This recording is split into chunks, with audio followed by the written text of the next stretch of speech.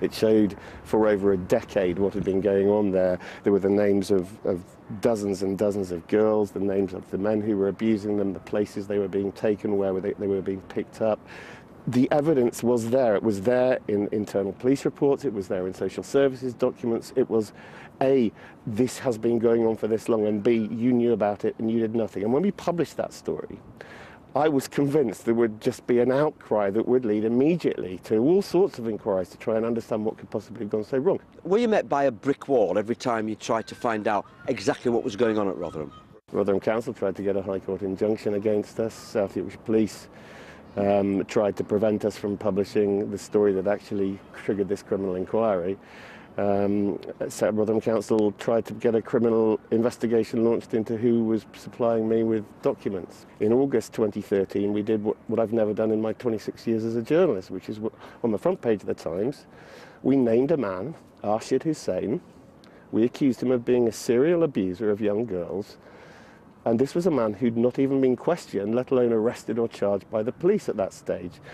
To have the evidence to persuade our lawyers that it was safe to do that meant that that evidence was completely overwhelming.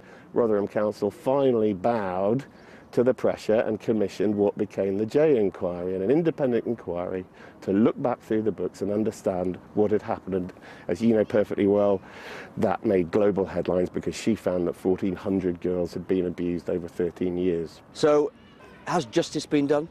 I know that for some of them, they never believed that this day would come where they would actually see charges initially brought against the men who had ruined their childhoods, and then have the chance to stand in court and tell a jury what had happened to them, and critically to be believed. And the jury believed those accounts.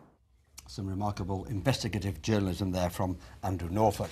Well, here at BBC Look North, we say goodbye now to the BBC News Channel and viewers across the UK. Goodbye.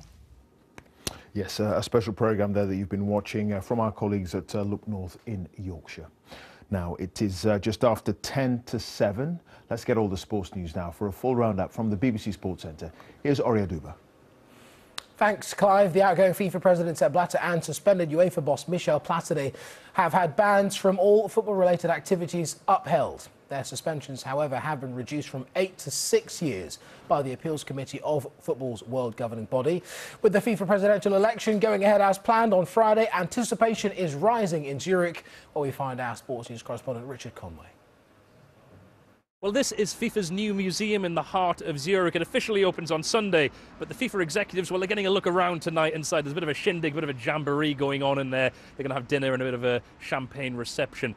So that's all happening here at the centre. But of course, they're all looking forward to that election on Friday to elect a new FIFA president and, of course, to pass some vital reforms. FIFA insiders saying it would be a disaster